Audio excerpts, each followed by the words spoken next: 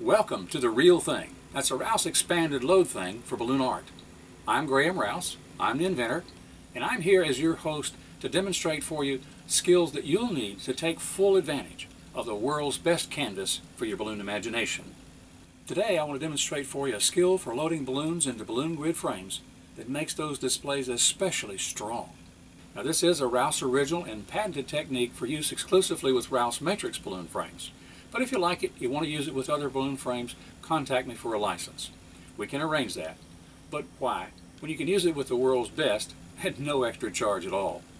We're going to start by laying out some Rouse matrix banners ready to load balloons. What we'll do is take a pair of balloons, only this time, that first one, we're going to take and put the balloon on its side instead of on the tip. And lay it flat on this piece, put it on its side, and just roll it and stand it right straight up. So that first one is here. And what you want is you want the strap of the balloon to be around the fattest part of the balloon. So wherever it's fattest, that's where you want that strap to be. Then we'll take the second pair, do the same thing. Just roll it right in. And the third one, we'll simply slide it right in place. And we can go along here for that same set of 6 balloons long that we did in the first demonstration.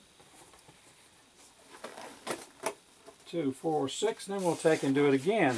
And we'll take this one and roll it into place, turn it vertically, take the next one and just slip it right in there too. Now we have these other balloons to push against, and it's a little bit easier as we go.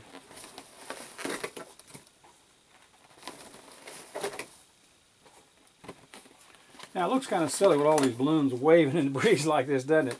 But it has a purpose, and we're going to show that to you right now. What we'll do, we're going to take a second matrix that's just like this one.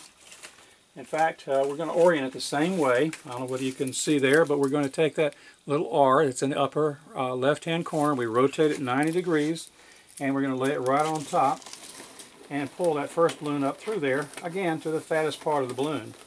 And do the same thing on the next one.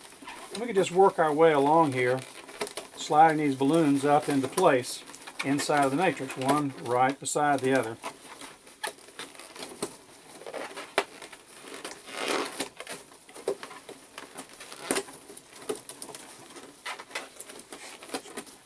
Well, it is kind of important to make sure that the balloons are standing straight up when you put them in, because whatever angle you set for the first pair or the first few is how the rest of them are going to line up. You just do it naturally. And you can come back and massage it to get them at even heights across there. But since this is about 20 times as thick, this is 1/4 of an inch and this is much larger, then it's about 20 times as strong or stiff when you go to build things with it. Plus it also gives you a space in here that's empty, so you can slide rods or poles or lines through there in order to give some extra structure for hanging it or for standing it on a base plate with a vertical pipe that's hidden inside those layers. So it makes it stronger. It's very simple, easy kind of a technique that we use, but since it's so strong, we call it the strong technique. Well, how do you like that?